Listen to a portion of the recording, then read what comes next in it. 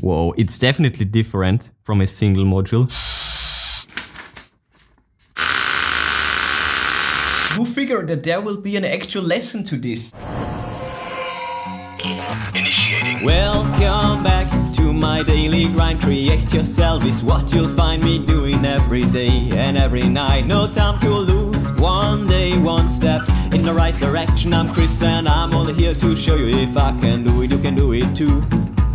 Welcome back to the vlog. It is Monday, another day, another chance to push hard. And the topic for this vlog is wiring 10 400 kV modules in series. So let's get it. By the way, all the stupid experiments right here, I'll watch them all. But before we get started, love goes out to all my subscribers. Thank you for making my life special and worth living to the max. So let me try to give back with a sweet video. Okay, so in my last vlog, in the last experiment, I tested 5 in series and it was kind of lame. So let's see if adding another 5 will make a difference or not. Who freaking knows? Let's do this. These are the 5 from the last experiment and there are 1, 2, 3, 4, 5 empty spaces. So that's perfect. It would be so cool if this would just work, but well, it's probably not going to. So wiring them in series doesn't work that well, but maybe wiring them in parallel will actually yield another result. Oh my goodness, these are creating an EMP, which is totally confusing this tool right here. It's totally getting glitched out. This can't be good. Anyways, let's just add all of them and then I will call it a freaking vlog. This is so stupid. It would be so cool if this would just work. Why are you doing this to me? At least it's looking crazy. So many freaking wires and modules. Alrighty, this was the last one. Oh my goodness. Yo, I don't know what's going on, but I think I would need way more power. That is for sure weird. I mean, it's working, but... Whoa, it's definitely different from a single module.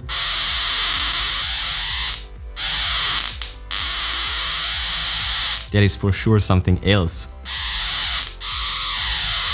The frequency is just... Maybe that's the thing. In the end, they are pulses, so the frequency seems to be way higher, of course. But the timing just isn't right for a really long gap for a really long arc to form. Maybe this is a valid theory.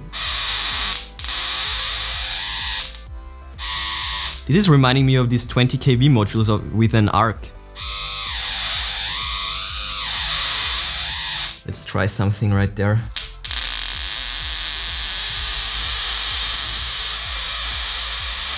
It's still not lighting on fire though.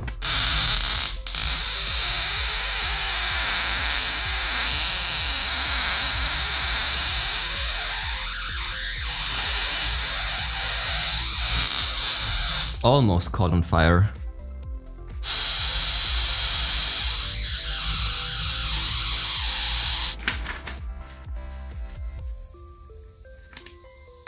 That is crazy, I like it. So the frequency will get amped up, but not necessarily the spark length. Look at the freaking amount of arcs.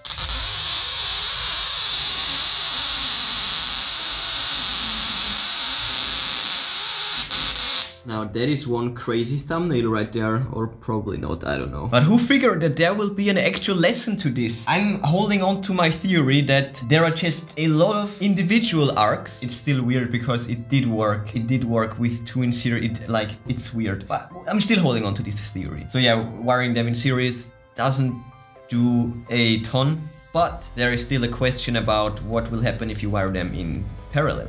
So let's find out about that in this vlog, but that's enough progress for this one. Smash the like button away! I thankfully didn't smash the modules today. Bang the bell like to never miss stupid experiments. Check the recent news on ChrisViral.com. And yeah, that's it for today. I will see you tomorrow.